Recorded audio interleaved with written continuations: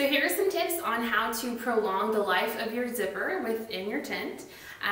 Just a few things that you can do if you've either been camping in a very sandy area or a very dusty, dirty area.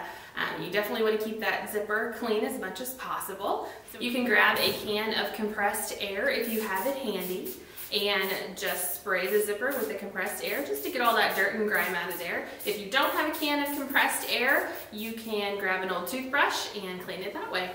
If your zipper is past the point of repair, we do have a few accessories available for you guys. We have zipper heads and we also have replacement zipper pulls. So thanks for tuning in, guys. We hope you found this video to be beneficial.